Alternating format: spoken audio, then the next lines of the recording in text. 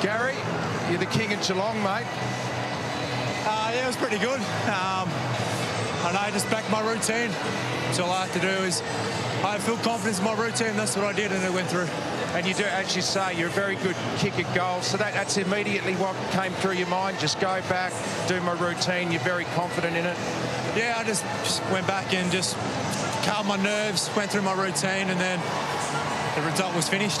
The only thing lacking, mate, is the full house here at the Cattery, but it's good to be back here with some people. Yeah, no, it was great. Obviously, not everyone turned up, but to everyone at home who was on the couches, this is for you as well. So it was good to have a crowd here, but would have loved everyone here. And they're the wins you need, tough wins. That was a hard game tonight. It was an arm wrestle. It wasn't pretty. That sets you up moving forward into the season. Come September, you'll probably play these guys again. Yeah, we knew it was going to be a hard contested ball all game, so we were just going to stick with them, and then lucky at the end. But yeah, we knew it was going to be a hard one, but those close finishes, knowing the younger boys what to do at those close stages to get the end result.